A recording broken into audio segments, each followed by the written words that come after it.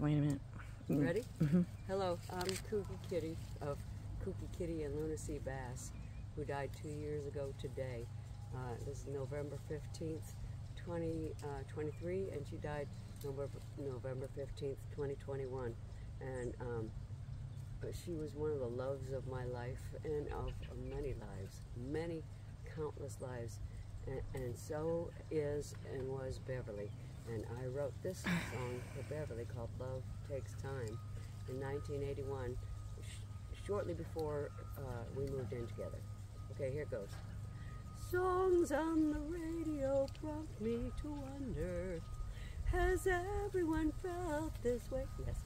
Other songs hint it's so easy to blunder, that it all could be gone in a day. But love takes time to perfect.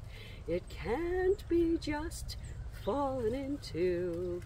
There's so little need to reflect. Once it's begun to become you. That's the chorus, which I might not repeat every verse. Okay, here's the first verse. There are so many ways, there are so many ways to spend your time. Let me remind you, I was 25 when I wrote this. So it has an innocence to it, which is almost bad poetry, but okay. There are so many ways to spend your time and squander your life away. Or you can learn to enjoy without spending a dime and let your experience pay. But of course, love takes time to blah blah blah. And then the next song is, verse, is transposed upward in a state of transcendence with the human voice.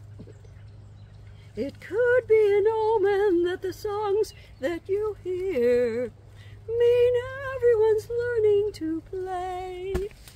And if love conquers all, then there's no need to fear that it all could be gone in a day. And then, of course, love takes time to perfect. And this last verse I wrote for Beverly last year, when I was 67.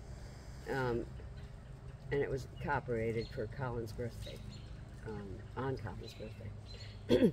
Right here and now we must pay close attention to the light we're all waking to see. And with love as our guide, we must pay close attention. Oh shit, I'm sorry. Let me start over. I'm gonna start that whole verse over.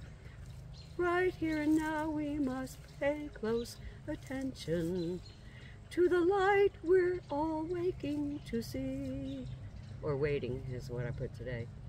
And with love as our guide, we must set our intentions, plural, to crack open, to know, and to be. And that's the end.